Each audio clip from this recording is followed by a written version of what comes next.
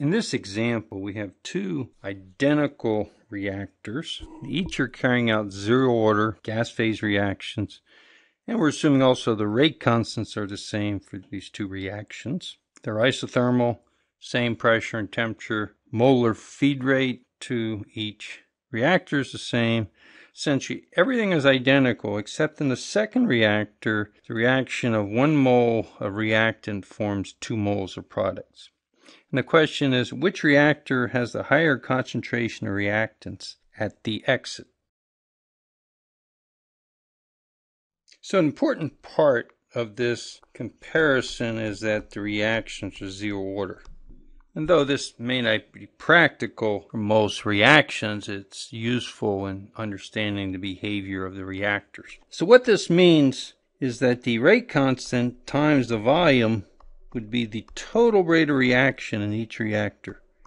And the total rate of reaction is going to be the same for each reactor because K is the same and volume is the same. So that means the flow rate of M leaving is the same as the flow rate of R leaving. So at the exit, the molar flow rate of M equals the molar flow rate of R. However, the fact that we form 2 moles of P for every 1 mole of R to reaction, this reaction means there's more moles leaving reactor 2, and therefore the reactant R is diluted more than in the first reactor. Namely, the fact that at the exit of the first reactor, the molar flow rate of M plus M N equals the initial molar flow rate. For the second reactor, it's different because of the increase in number of moles, so that the molar flow rate leaving is larger, and therefore the mole fraction of R, which is FR over F total, which means FR plus FP, which is then, of course, FR over 2, FR0 minus FR, where we use stoichiometry here to determine the total molar flow rate. So this Y sub R is going to be less than Y sub M, which is Fm over Fm0. And so because this number is smaller than this number, the concentration of M, therefore, is greater than the concentration of R, because the mole fraction of M is greater than the mole fraction of R, and the pressure and temperature are the same in both reactors. Therefore, reactor 1 has the highest concentration of reactant. In this problem, we're looking at a tracer problem that we want a qualitative solution for. So we're going to feed tracer into an ideal CSTR, and what we're going to do is have a step function input, so the concentration at time equals 0, jumps up to 1 gram per liter. We feed that for 2 minutes, and then we turn off the tracer. And so it says draw, just approximately on this same plot, what the outlet tracer concentration is going to look like as a function of time.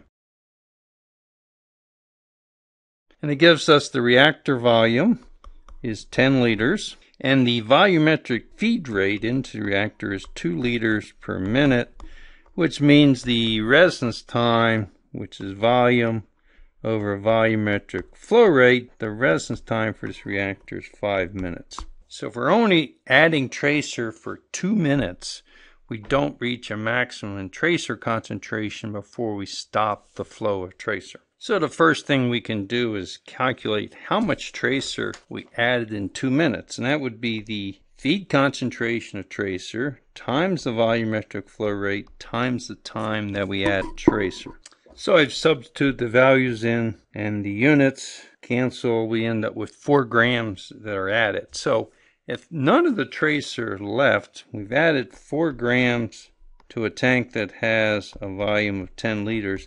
This means the maximum concentration we could have is 0.4 of a gram per liter. But we know material has left, and so we could estimate this. It says only approximate plot. So we could say the concentration in the tank times the volumetric flow rate times the time. This would give us an estimate. Of course, the concentration in the tank is changing. It starts at 0. It ends at 0.4. So let's take an average of these two.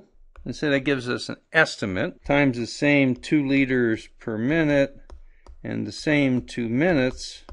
So approximately 0.8 grams left. We added 4 grams, so 4 minus 0.8 means we have about 3.2 grams in the tank, which means our estimate of the tracer concentration at 2 minutes is 3.2 grams over 10 liters, or 0.32 grams per liter. So the concentration in the tank would increase, and starting at 0 would increase to about 0.32. At this point we shut off the tracer.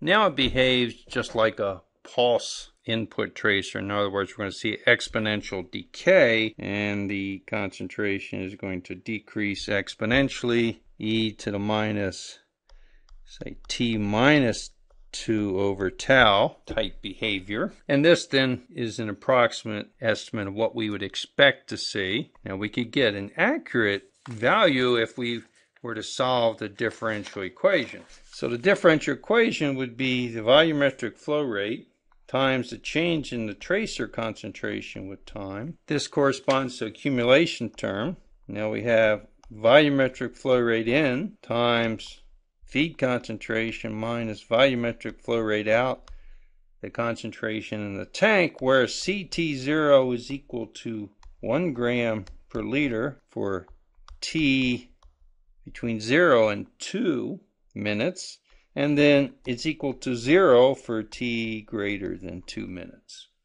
And so we could solve this differential equation. And when we do, here is the numerical solution. Notice the concentration is just slightly higher than 0.32, and we have the exponential decay here, and of course the scale, the y-axis scale, is different from this plot, but it has the same shape of increasing to a maximum, then an exponential decay.